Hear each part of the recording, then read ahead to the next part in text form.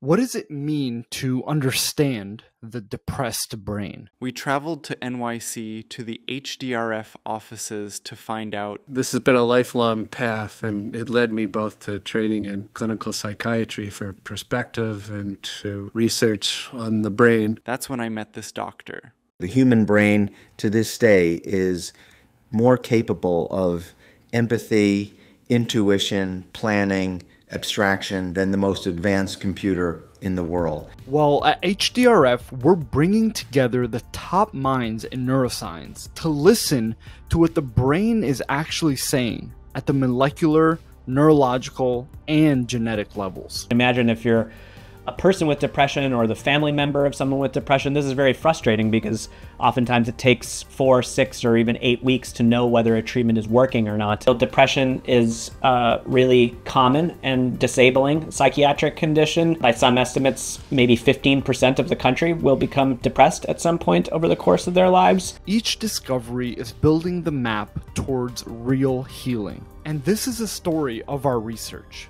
Fund the breakthroughs, share the stories. This is what listening to the brain looks like.